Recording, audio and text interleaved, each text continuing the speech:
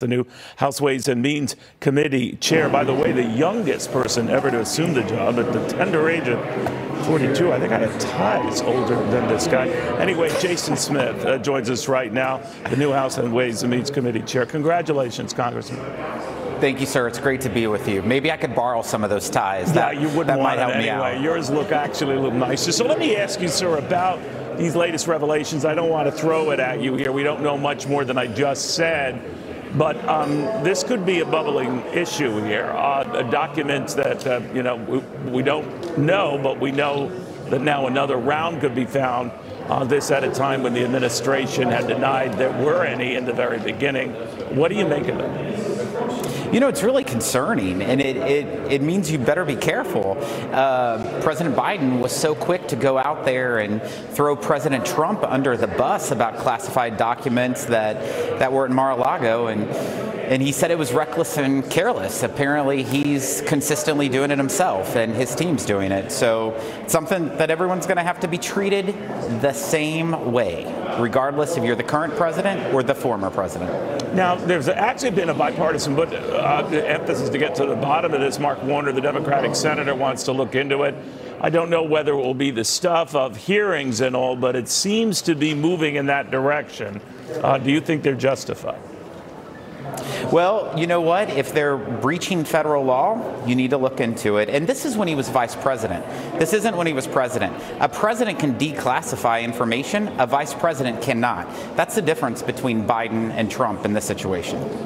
Congressman, this issue over documents notwithstanding, you are taking over probably one of the most powerful, influential committees.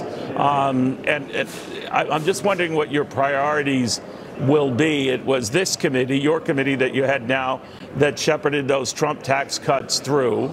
And there's talk that you and your colleagues want to try that again, but in a very different environment where the Republican edge is small and you're dealing with a Democratic Senate and a Democratic president. What are your plans?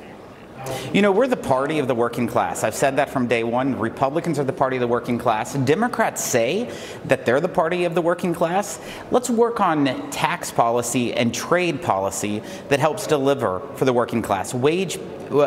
Increase paychecks, create more jobs. We need to have hearings throughout this country, filled hearings, not just in Washington, D.C., but where real Americans are, so we can look at the provisions of the Tax Cut and Jobs Act that was passed in 2017 to see what provisions worked, what provisions did not work, and which ones might be changed.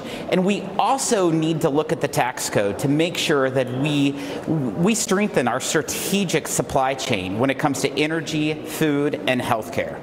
You know, I'm ping-ponging, but if you'll indulge me, Chairman, there's a great deal of talk back and forth back in Nassau County, where the newly elected and sworn-in George Santos is from, to take him down, to get him out of Congress.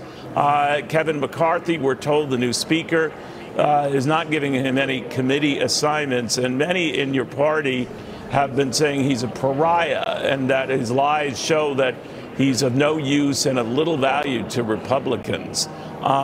Do you think he should go? I think the voters of New York are the ones to decide that. It's not for myself or other members of Congress to consider that. It's the people of New York who elected him, and that's who he's held accountable to. Do you agree with what Kevin McCarthy did in the meantime, not to give him any committee assignments? I will never doubt what Speaker McCarthy wants to do in his role. That's why he's Speaker of the House, and that's why I'm chairman of the House Ways and Means Committee. That's a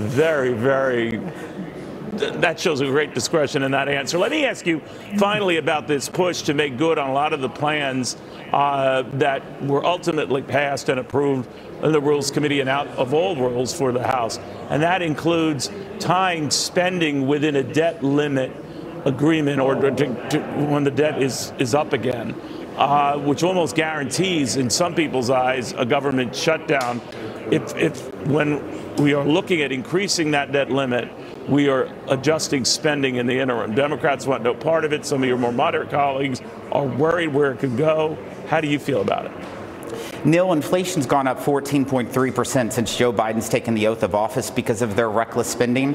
The American people spoke in November by electing a House House Republican majority to get spending in order and to stop reckless spending. So we need to use every tool in the toolbox to make sure that we combat this reckless spending. And that would include a tool like a government shutdown. In other words, that you are open to that. That's an arrow in your quiver. Not at It's not Not something at all, you would Neil. want at first, but you don't. I would take never think that President Biden would ever default on the debt limit if we give him a bill that increases the debt limit but also reduces reckless spending. I don't believe Joe Biden would want to default if we delivered that. So you would put it on him if you default.